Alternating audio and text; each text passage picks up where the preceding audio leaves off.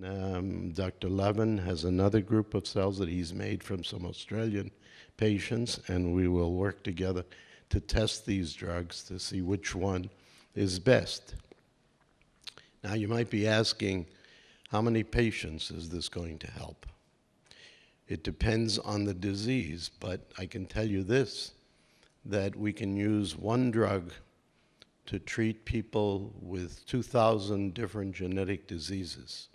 Now, they won't all be the same in their response, and it may be advisable to use the drug, it may not be. Those are all questions that we are working out. But that concept of having a nonsense mutation and using a smart drug to correct it applies to all genetic disease, not just to AT. This is a big advantage for trying to get a company to come up with $300 million. They won't do it for AT, but they will do it if they think there is a large enough market, and we'll come back to that. Now, this is the work on not only AT. Here you see the correction. Here the AT cells not making this correction of DNA, but you see here that if you add the drug, they begin to look like the normal cells, and they are restored in their function. This is muscular dystrophy now, a very different disease, same drug. This is one that was on the market that has recently, not on the market, but it was approved for clinical trials, but it has been discontinued for trials on muscular dystrophy. It's still being tested for cystic fibrosis. Here is the smart drug we were using in these experiments, and if the lights were low, you would see that the return of this normal dystrophin is the protein that holds the muscles together in muscular dystrophy, and this drug was doing something to correct this, but not enough, and this smart drug that we're using actually is certainly giving pretty pictures. Now, we haven't tested it on the patients. We've only tested it in the mice. This is epidermolysis bullosa. The photograph is so terrible of an infant with blisters all over that I decided to delete it. It's good for medical audiences, but not necessarily for other people. And these are some of the mutations. This is another very big gene. So far, the three genes we've talked about, ataxia, ATM, muscular dystrophy, and this is collagen 7, are some of the biggest genes known.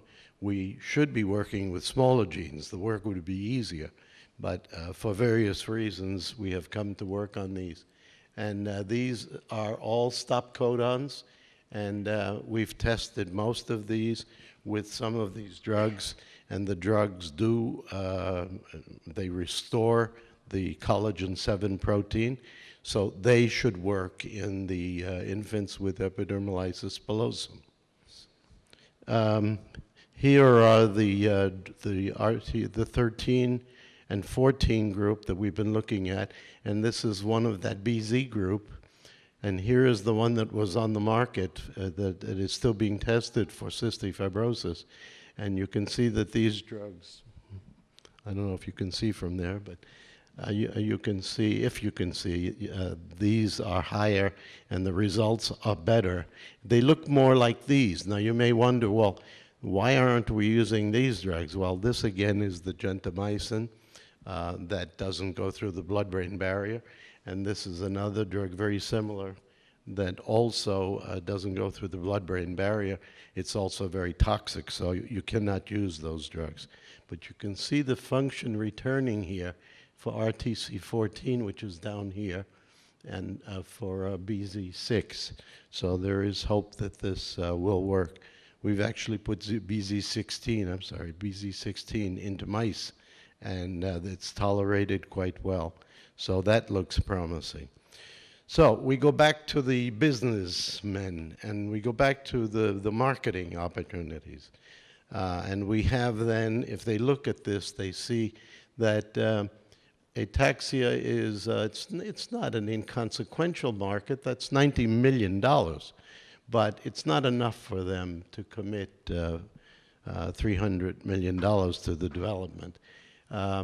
But this disease, Hurler's disease, is not much bigger, but 70% of the patients carry nonsense mutations.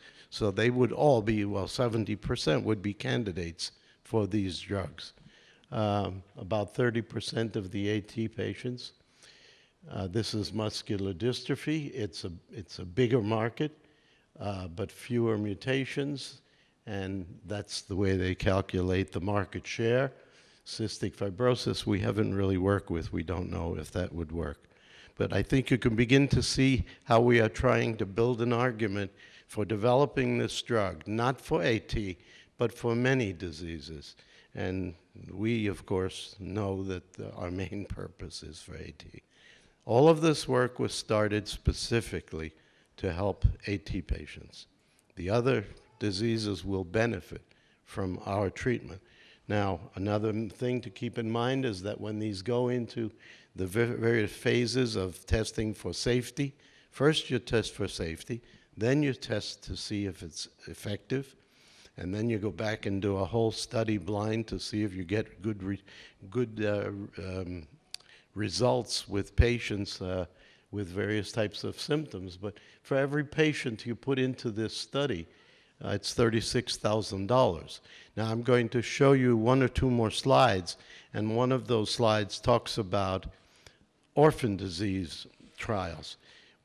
We've tried to point out to the companies that are looking at this technology that orphan diseases need a smaller commitment of patients.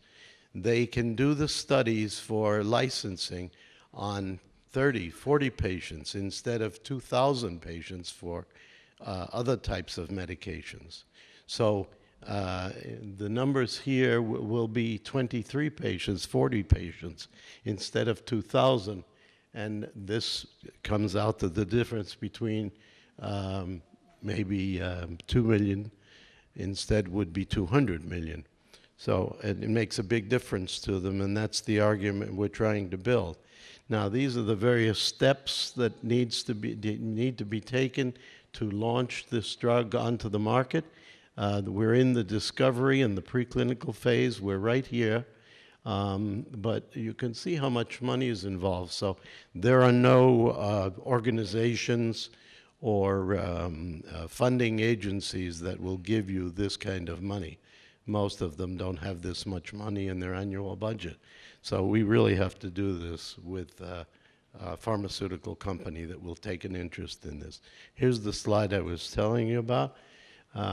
If you look here in this box, an orphan disease needs, for phase 1, 20 to 80 healthy individuals, and that can be done with even non-healthy individuals. They will allow you to do that under certain circumstances. That makes the clinical trial much simpler, as opposed to, well, and looking here is a study size of 20 versus several hundred patients. So there is a lot of money to be saved in bringing a drug to market for an orphan disease. It also gives, in the United States, it gives the company an extra 7 years of protection from competitors, which is a big advantage to them. In 7 years, they will make back their $300 million plus $3 billion.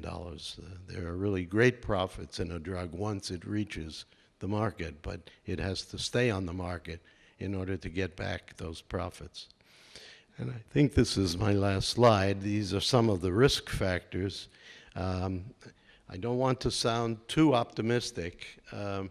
We're going along as fast as we can, but you see it's a very complicated problem, and it's complicated also by the finances. It's capital intensive. The regulatory approval is grueling. This drug has to work, and before that, it has to be absolutely effective. If there are any problems, they basically send you back to go, and you start again.